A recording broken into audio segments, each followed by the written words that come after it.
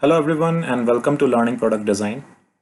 In our previous session we created this cavity feature, and in this session I will create one core feature also. But before that we left this draft on this face. So as I explained you earlier, if there is no draft then this part will rub on this cavity. So before that we will just quickly give a draft, and I will come here and give a draft on this face with my neutral element as this one, and okay.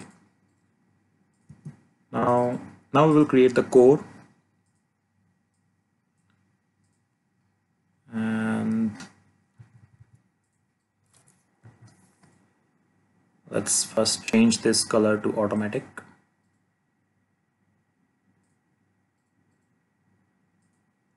And I will come here and select it as automatic.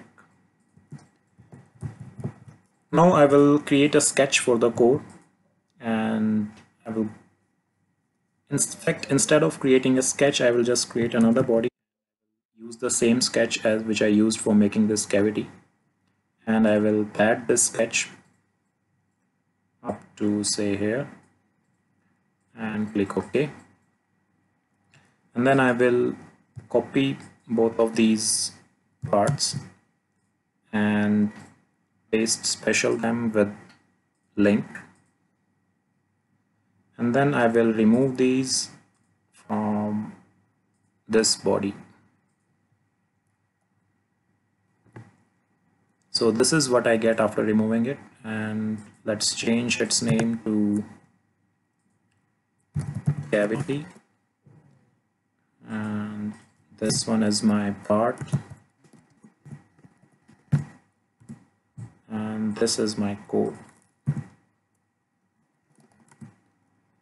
And let's change these colors to this one. My part should be in this color and the core should be in this color. So this is how the core and cavity of a part is designed. And if I unhide, let's say unhide cavity and unhide my plastic part, so this is my core design.